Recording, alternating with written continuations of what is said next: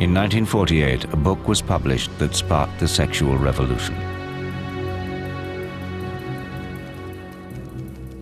Unnoticed within it were the details of the sexual abuse of several hundred children.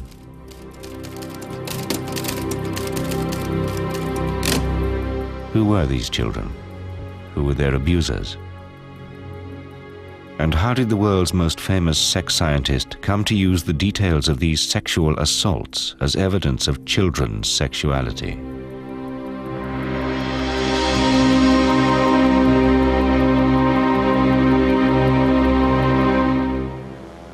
Professor Alfred Kinsey was the father of the sexual revolution.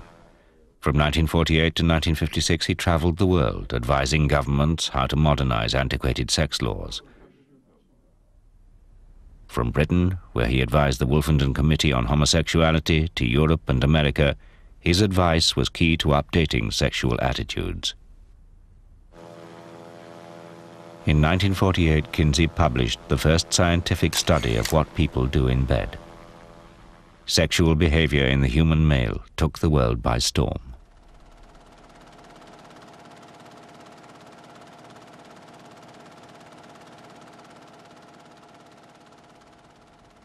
When the book came out, it simply hit America. It was compared to the atom bomb.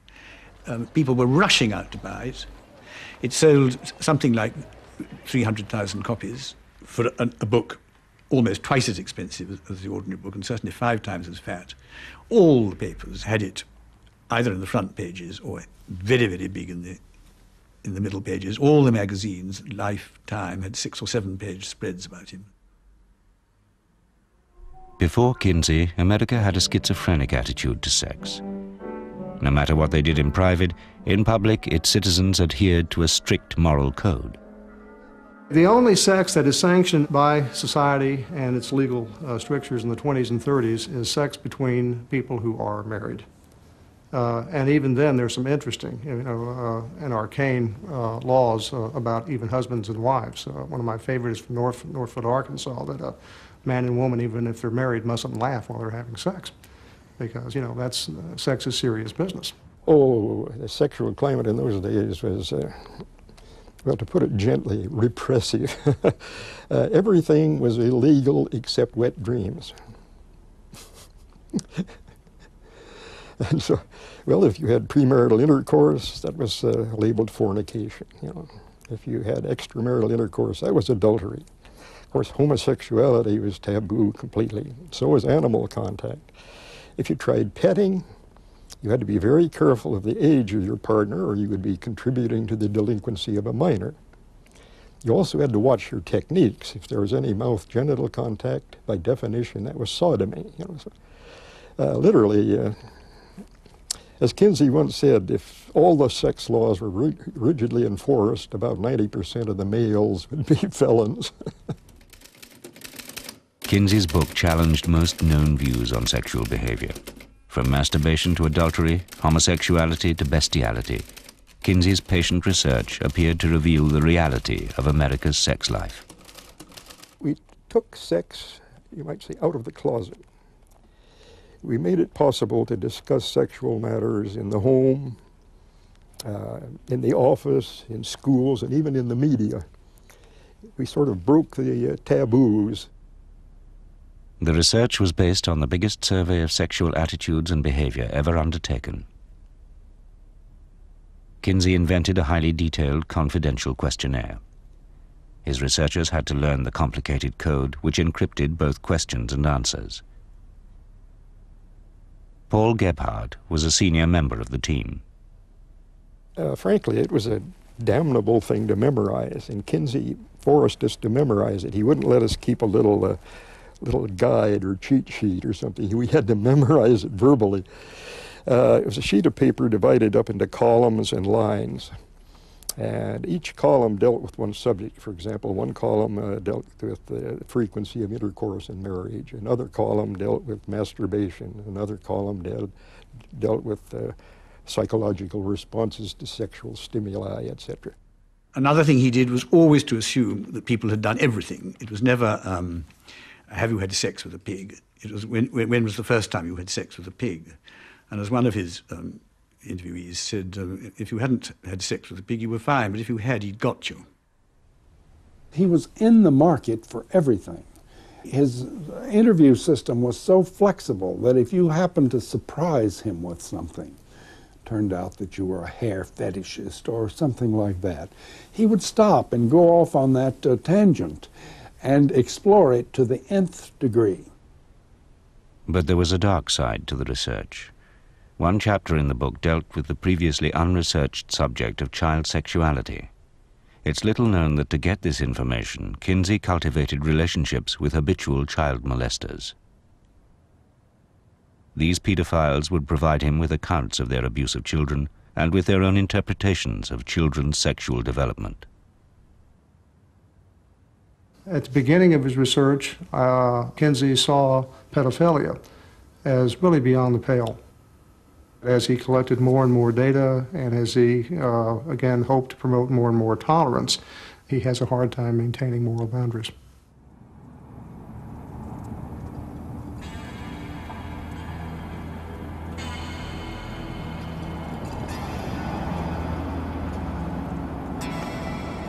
In June 1944, Alfred Kinsey left Indiana on an 1,800-mile trek across the southwestern United States. He was going to a clandestine meeting with a man who was to become his prime source of information about child sexuality.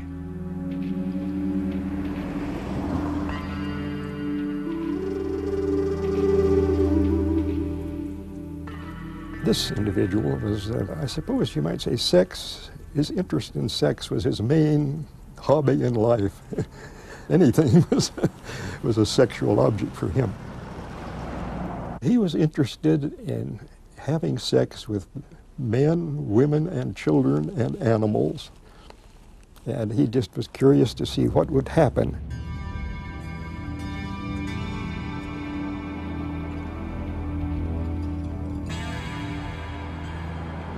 His first sexual contact was overt intercourse with his grandmother. He had looked up his family tree. There were I forget how many, 33 or 38 members. He had had almost all of them. He had had intercourse with hundreds upon hundreds of males and females of every conceivable age. My memory is that it's exceeded 600 for both boys and girls, and we haven't yet got to maturity.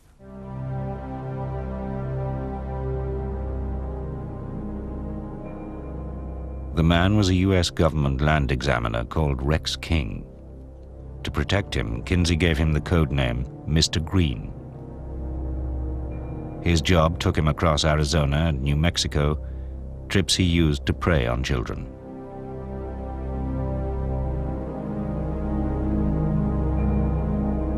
He molested at least 800 boys and girls, recording the details in explicit handwritten diaries.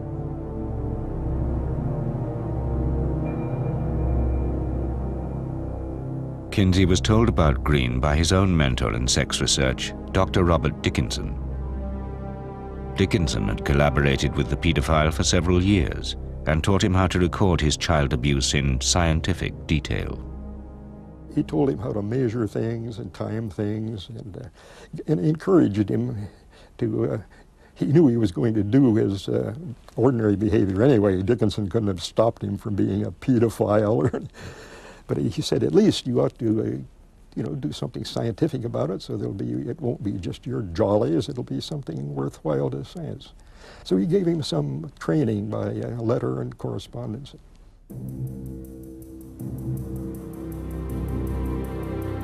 Experimented with baby.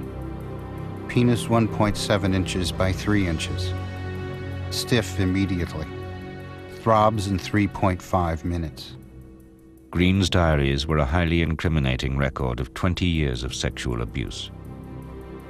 But Kinsey was tantalized by the prospect of so much unique data.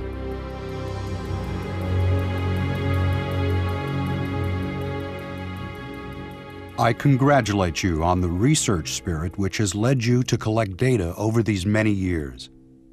Everything that you've accumulated must find its way into scientific channels. Kinsey worshipped data. Anyone who could contribute to his aggregate data had a very high place in his pantheon of heroes. And when Kinsey learned about this material, he saw it as a gold mine, as a scientific gold mine that would provide information in an area about which science knew very, very little. Kinsey met Green at a secret location in Arizona. Because of the illegal nature of their contents, Green had buried many of his diaries in the desert. Kinsey persuaded him to retrieve them and pass them on to him.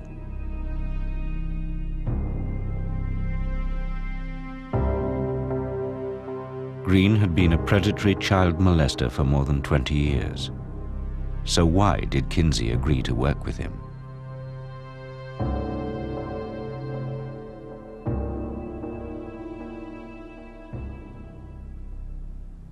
Clarence Tripp was one of Kinsey's closest associates. Even today, he defends Kinsey's involvement with the pedophile. Green was actually extremely conservative in all kinds of ways, and we know that for sure, because he had, you can get into trouble in a flash if you have any kind of, even tickling, any kind of sexual contact whatsoever with the child, because all you need is one whimper out of the child. You don't even need a formal charge to put you in the jailhouse. Well, here's this man with hundreds of contacts. There was never a charge against him. He was never arrested for anything. All the children thought he was wonderful.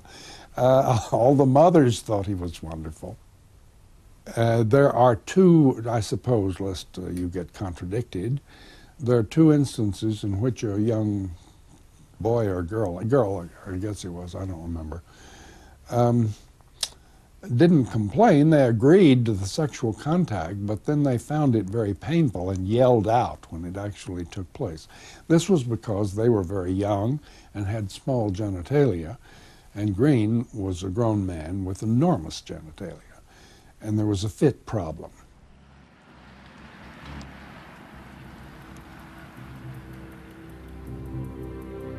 For the next 3 years, Kinsey corresponded regularly with Green. In 1948, he would publish large sections of Green's diaries in his first revolutionary book on human sexuality. But rather than presenting them as the claims of a self-confessed child abuser, Kinsey put them forward as the first ever scientific proof that children were sexual beings from birth.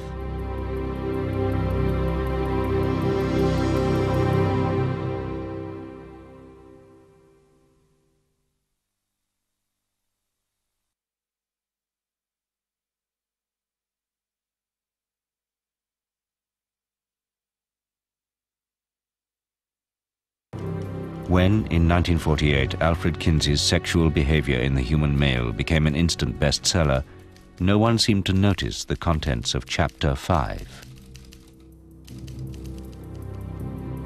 In it, Kinsey reproduced sections of the pedophile diaries he had received from Mr. Green.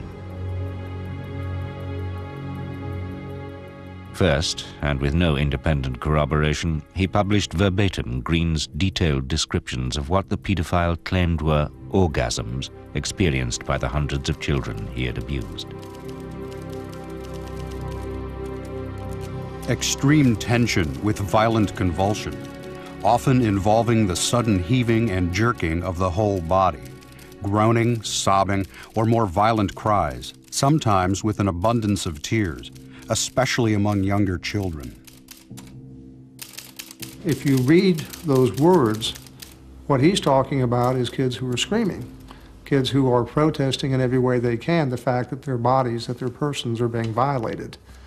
The individual in question, I think, harmed in serious ways a large number of young people. Green had also carried out what he claimed were scientific experiments to determine the age at which boys were first capable of orgasms. For the experiment, he masturbated 317 infants and children from 2 months to 15 years old, recording which ones achieved what he interpreted as orgasms.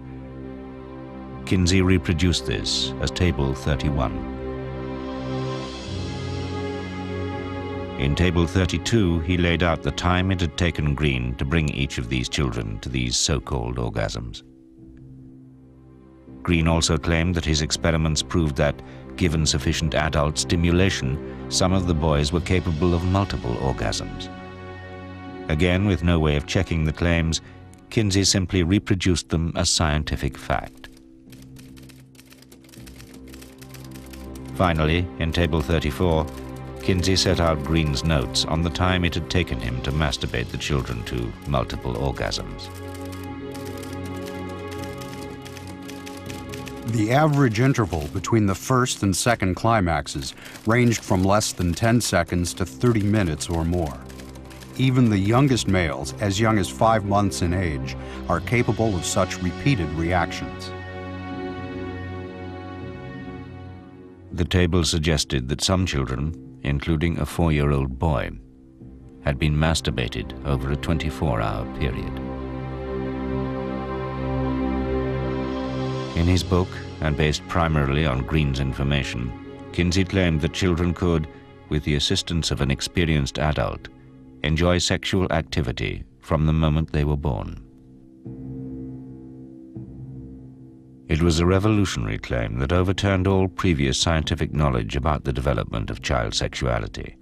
But the claim and the experiments that lay behind it have alarmed Kinsey's critics, particularly those who campaign for a return to traditional values.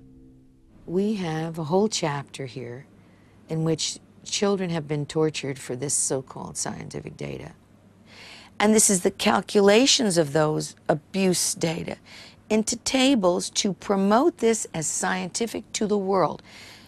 An assessment of these data suggests that at minimum 317, at maximum 1,200 and some boys were being sexually raped around the clock using stopwatches. Because of its illegal origins, Green's material was a closely guarded secret. Only a trusted inner circle knew of its existence. It was illegal, and we knew it was illegal, but it's very important for people to study childhood sexuality. In other cultures, anthropologists can sometimes do this, but in our culture, it was because of our insistence that children are non-sexual, studying childhood sexuality was essentially impossible, except, for this case like Green. And so he contributed a fair amount to our knowledge of, and when I say our knowledge, I mean medicine's knowledge of sexuality in children. But some of Kinsey's team questioned both the morality and the scientific validity of using the material. Well, when I saw the table on time to orgasm when infants are stimulated, carried out to the fraction of a second, I thought it was an absurd page in science. But to actually stand there with a stopwatch and have somebody or oneself stimulate the infant and time it to the split second was simply so gross that I didn't feel it had a place in a scientific book. Remember that Knowles, who I've never met, was he's a very upstanding kind of man. He was damaged in childhood with all this morality. And then he had this peculiar moralistic wife, I'm understating it, and through all this, it sounded to him like pure sin. Whether or not I had a moral objection to it, and I did, but that was not the point. It was that this was a scientific book. He was proud of its being scientific. And here was some completely unevaluated, potentially important stuff carried out to absurd numbers, fractions of a second. It was irrelevant. It was unworthy of him as a scientist.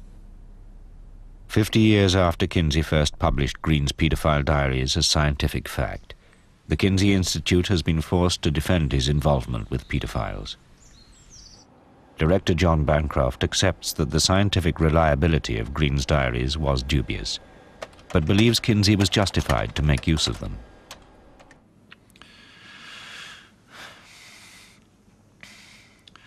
Kinsey made it clear in his writings that he saw his task as finding out as much information about sexual behavior as he could.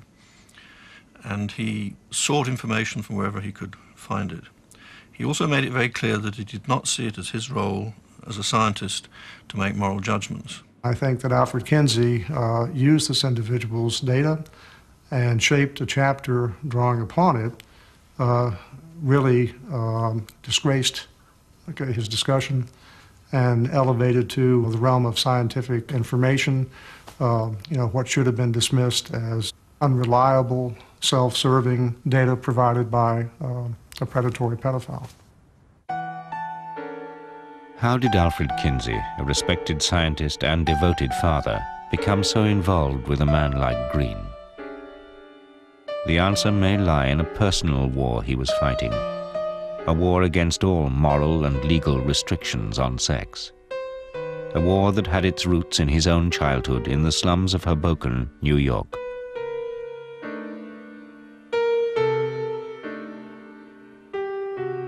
His parents were very poor, and Kinsey's life was dominated to begin with by poverty, very religious, repressive, not just sexually in every way, drink, smoking, Methodist religious background. The family was almost friendless. They were so religious. There are examples of him praying to be allowed to stop masturbating. He remained religious until into his 20s. He then lost his religion, and he turned with fury on religion. He thought it was hypocritical. The repression, the frustration, sexual frustration he'd experienced as a result of his father's strictures, that anger remained with him all his life. Kinsey's close colleagues believed that this anger fueled his research. To carry out the research, Kinsey believed his key staff needed personal experience of a wide variety of sexual behavior. To ensure this, he encouraged them to have sex with each other. One night, Kinsey said, "Why don't you come down to my room?" So I went down, and I immediately felt some tension in the air, which was quite different from anything I had experienced with him before. And it suddenly occurred to me that Kinsey was preparing to offer me the opportunity to have some homosexual experience. And I said, "I don't think I want to participate in this, and please excuse me," and I walked out the door. But Kinsey's interest was not solely scientific. He had discovered that he was increasingly sexually attracted to men and had begun to live a double life. In public, he appeared to be a happily married, respectable academic. In private, he sought out homosexual encounters. But these were illegal, and he was forced to keep them secret. On the one hand, he had a wife, he had children, he had a career as a respected college professor. On the other hand, he had sexual needs and desires that could not be met within the confines of middle-class morality. That made him, of necessity, cultivate two kind of parallel existences. The one the world saw, the one that was private, sovereign, and known only to himself. So when he builds a staff in which there is some wife swapping, when he builds a staff in which there are some gay contacts, he's doing it, I think, out of needs that are both professional and private. To satisfy these twin motives, Kinsey secretly commissioned a series of explicit sex films involving his staff and outside volunteers. Clarence Tripp was his first photographer and became one of his closest confidants. I was a photographer from 20th Century Fox, and he said, "Oh, among other things, do make me some movies. I need 2,000 orgasms." Of course, we never got to 2,000, but we got to hundreds. The types of behavior filmed kind of run the gamut. There was a lot of just, heterosexual copulation. there was masturbation, there was also more than a little masochism filmed at the Institute. Kinsey, I think, wanted to use these films to, to study and to learn and to observe. That motivation was certainly there. I think also Kinsey has a personal interest in seeing the filming take place. For him, it's both satisfying emotionally, and it's also important scientifically that the filming take place. But Kinsey had begun to realize this type of sex research would take a heavy toll on both him and his staff. When Kinsey first hired me to do pictures, he said, "I want to warn you of something.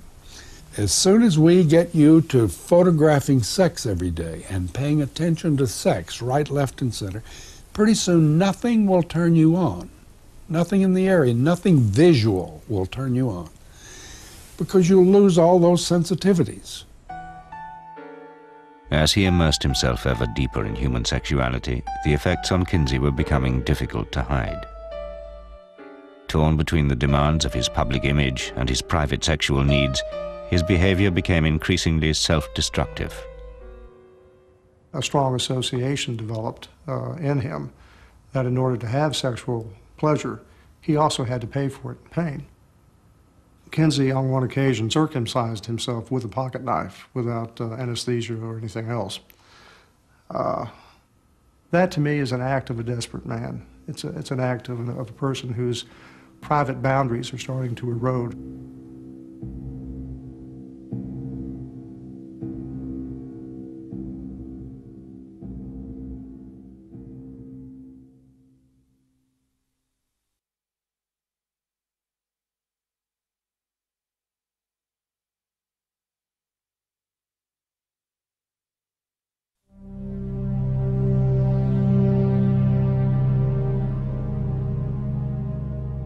In 1947, Kinsey sent the final proofs of his chapter on child sexuality for approval by the paedophile he codenamed Mr. Green.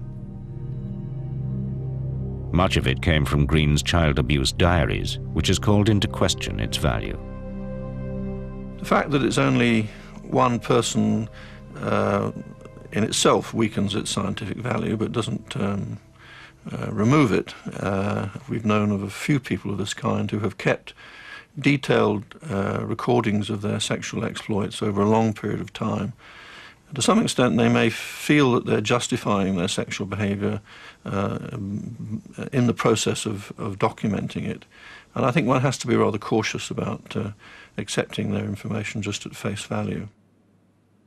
Kinsey's critics say that whether or not the material was scientific, he should have reported Green to the police. But the Kinsey Institute rejects this. It's inconceivable that one could do research in that way, give people guarantees of confidentiality, and then when they've given you the information say, well, I'm afraid I'm going to have to report you to the police. That would be immorality in my book of the highest order.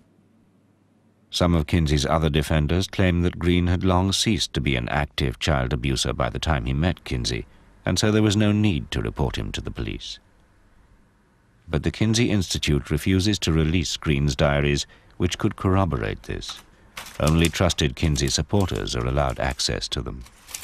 By convincing them that I was not against Kinsey, but concerned to find out what he was really like, and as they got used to me and realized that I was honest and sincere, I did finally get into, I think, everything I could reasonably have expected. But Jonathan Gaythorne Hardy's notes, taken during his access to Green's diaries, suggest that the paedophile was sexually active until 1954, more than 10 years after he first met Kinsey.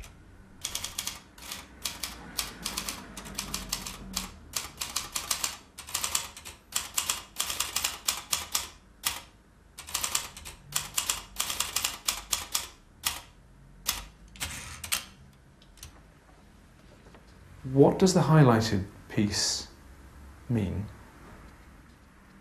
Yes. Well, you see, he may have done, but the thing is, Kinsey didn't use that information. It's quite possible that Green went on, in fact, I'm sure he did, went on having sex with everybody until then. But that was long after Kinsey had got the journals. Kinsey's critics believe his involvement with Green was morally indefensible, especially because the paedophile was probably still sexually abusing children.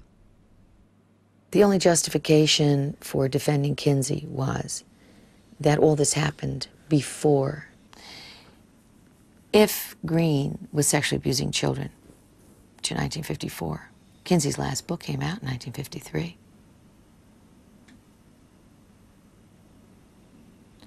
That certainly would mean that all of that violence and all of that abuse was going on throughout the entire time Kinsey was collecting these data, wouldn't it?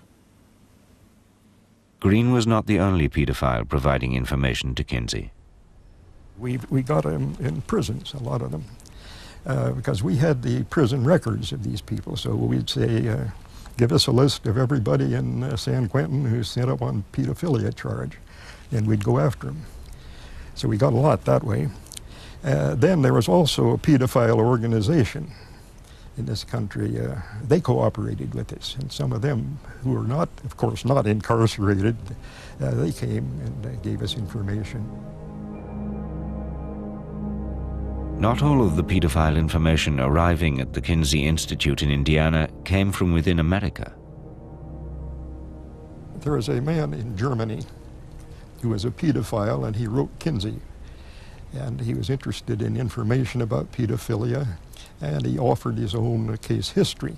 Of course, Kinsey couldn't go to Germany to get it, but he wrote him questions in a letter, and they carried on quite a correspondence. And we were learning some interesting things about pedophilia in Germany, you might say. The pedophile was Dr. Fritz von Baljusek, a former senior Nazi Party official. Before the war, he had been a stormtrooper. During the war, he had commanded a ghetto in an occupied Polish town. During all this time, and in the years that followed, he sexually abused hundreds of pre-adolescent girls and boys. He recorded the details in pseudo-scientific diaries in which he claimed to have masturbated and penetrated the children to assist their sexual development. At Kinsey's request, von Baljusek sent his diaries to Indiana. But then one of his victims was murdered. So the police were looking for pedophiles, and they ran across him and decided he was probably the murderer. And so as they went through his possessions, they found in his correspondence with Kinsey. So they said, aha, Kinsey must know all about this man. We've got to have Kinsey's testimony and whatever records this man sent to Kinsey. So they got Interpol, International Police, on the thing. And they even involved the FBI and some other things. And they put an enormous amount of pressure on Kinsey to reveal this guy's, this stuff he sent. And he was also keeping a sexual diary, and they wanted his diary badly. And so Kinsey said, absolutely not. This is completely confidential, and you're not going to get it. We'll destroy it before we'll let you have it. Von Baljusek was never charged with murder, but he pleaded guilty to sexually abusing more than 30 children. At his trial, the judge criticized Kinsey for failing to report such an active pedophile to the police. It is a criticism the Kinsey Institute rejects. I think people have got to ask themselves the question, do they believe that research into sexuality should be done or should not be done? Particularly research into sexuality which might be, in some sense, illegal. But if the cost potentially is more children at risk of abuse, can that cost be justified? Consider the cost of remaining in ignorance. Unless we know about these behaviours, we'll be in a much worse position than if we have more information about them. That was Kinsey's view. John Bancroft is adamant that Kinsey never did more than accept reports from paedophiles on their sexual activity. Kinsey didn't ask anybody to carry out any particular form of sexual behaviour. He simply asked them to let him know of their experiences that they'd had. But at von Baljusek's trial, an exchange between the judge and the paedophile seemed to suggest otherwise. The judge said, I had the impression that you got to the children in order to impress Kinsey and to deliver him material. And von Balyasek replied, Kinsey himself asked me for that. If the judge's impression was correct, and if von Balyasek was telling the truth, it would be evidence of Kinsey's involvement in ongoing child sexual abuse. It tells me that von Balyasek, who was not a sex researcher, got his directions as to how to do the, quote, scientific part of the research from Dr. Kinsey, that he was directed. Over the years, people have used their contacts with Kinsey in a variety of ways, and it's not surprising that if someone's being charged with an offence, if they can bring Kinsey's name in, they will do, in the hope that it might mitigate their case. But Kinsey was not responsible for what that man was doing, nor did he encourage it. The key to resolving Kinsey's involvement with child sexual abuse is in von Balyasek's diaries, but the Kinsey Institute refuses to release them. However, for more than 15 years, Kinsey appealed to people of all sexual orientations to send him information. In at least some of these appeals, he seemed prepared to give instructions on how to record their sexual activity. Persons who have kept calendars or who are willing to begin keeping day-by-day calendars showing the source and frequency of their sexual outlet are urged to write to us for instructions. So many people responded that the Kinsey Institute has never been able to catalogue their material, and today has no idea who sent in which diaries. But the Institute says it has long been expecting to hear from someone claiming to be a victim of Kinsey's paedophile correspondence.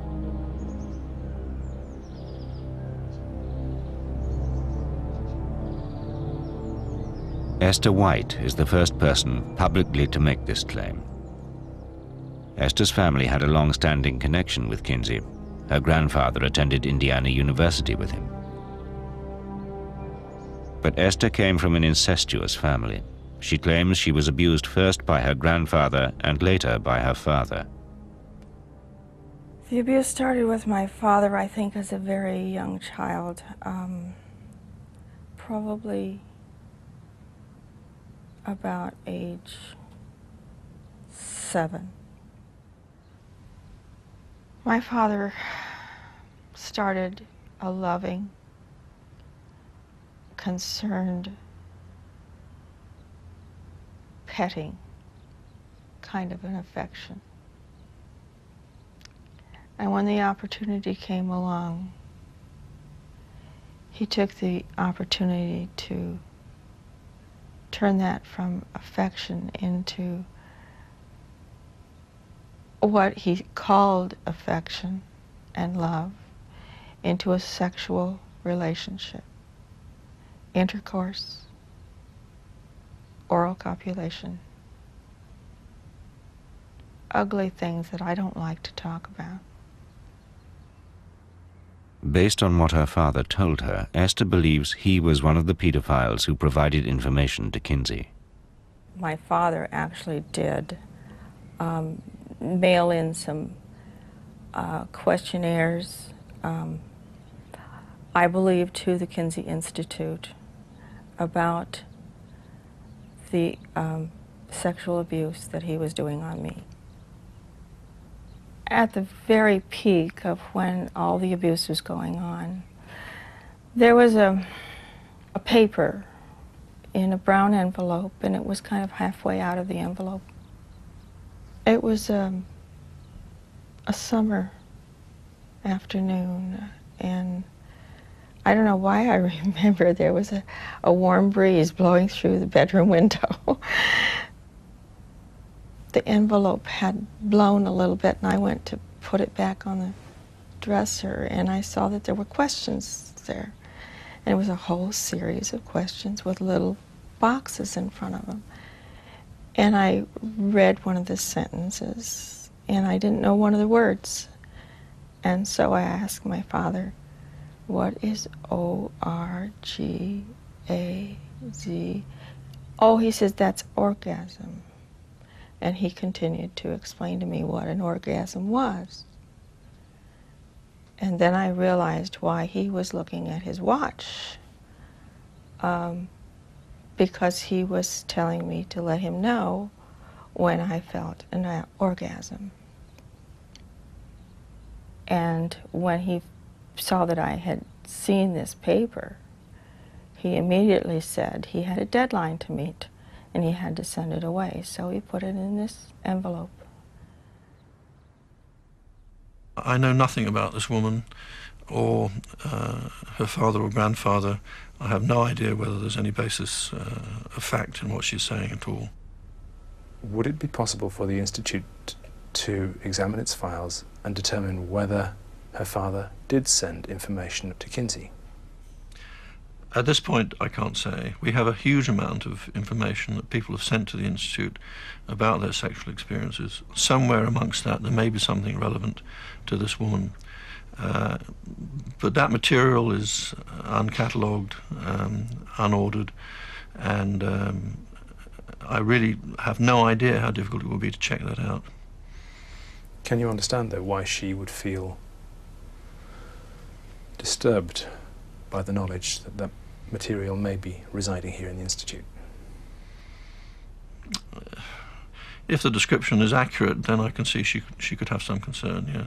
But she can also rest assured that the material will be treated with great confidentiality. And we will never reveal the identity of anybody involved to anyone else. But from what her father said about Kinsey, Esther fears the details of her abuse may have been used in his second book, Sexual Behavior in the Human Female.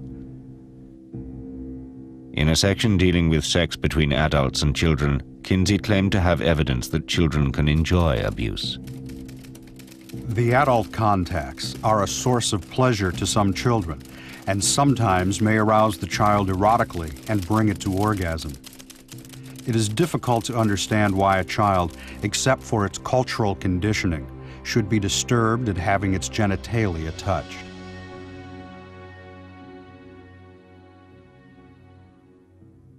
But for Esther, some memories are so painful they stand out even 50 years later.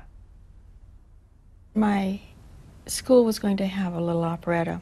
When I got on stage, I was so scared because I knew what was going to happen on the way home. My father put me in the back seat and, of course, continued to sexually abuse me. But I looked out the back window and there was a gorgeous, beautiful moon and stars. And it's very difficult to say it.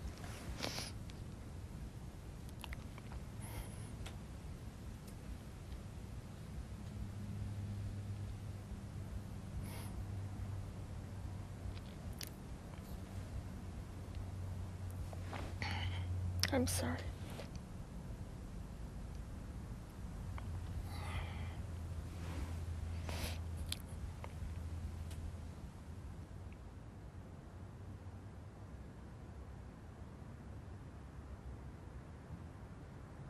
It was a very painful memory to remember. But I was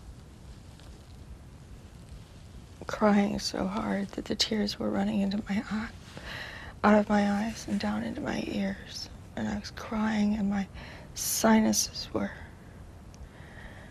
so filled up I couldn't breathe. And my ears were filling up with water. And I just had a fear, I'm going to die.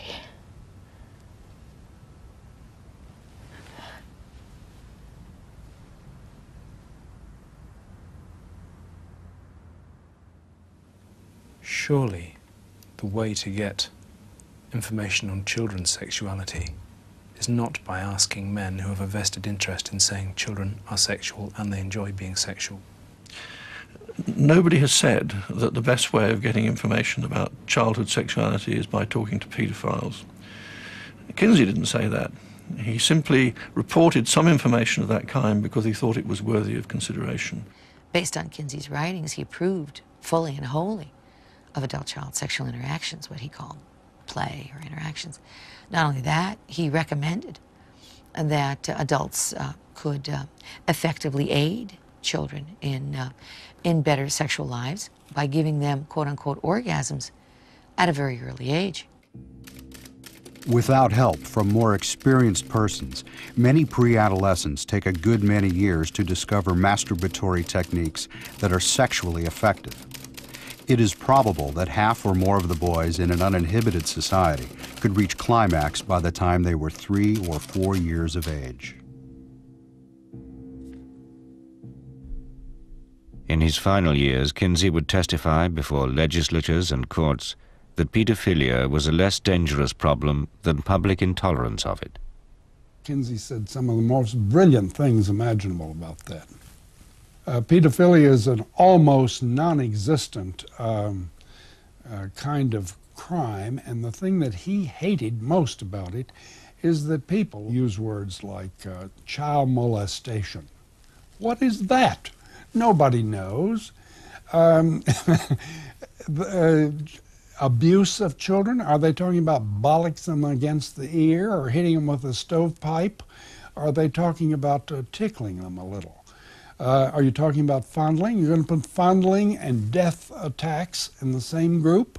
As Kinsey said, by this kind of paranoia, you do the child more damage for life than all the pedophiles in the world would do.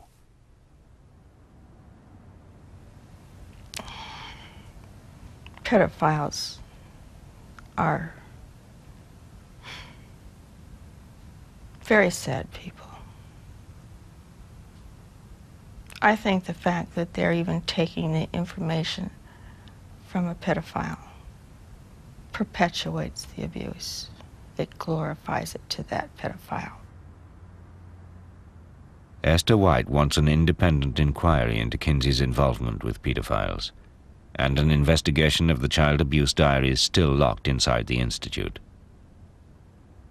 Those archives need to be opened up so people can understand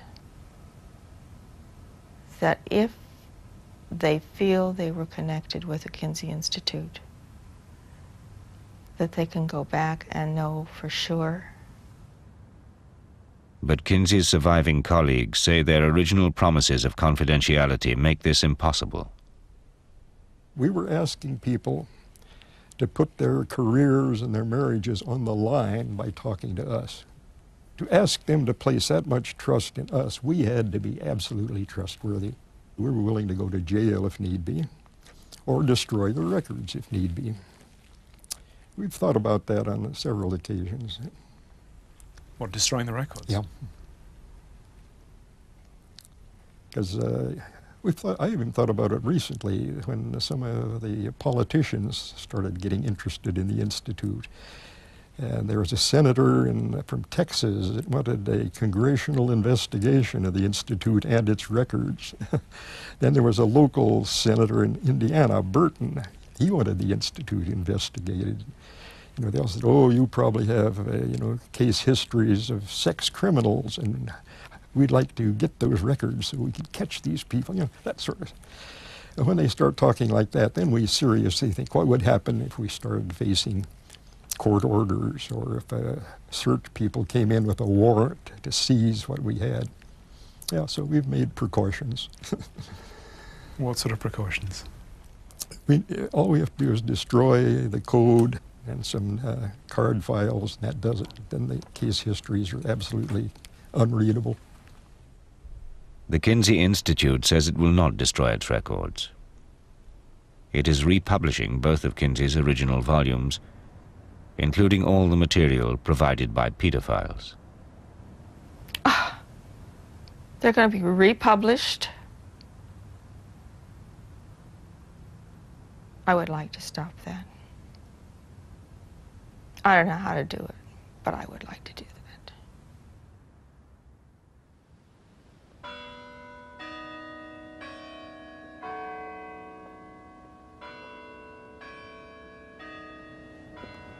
They used me, and they used those children. And that's a terrible way to feel that you've been used for a lie.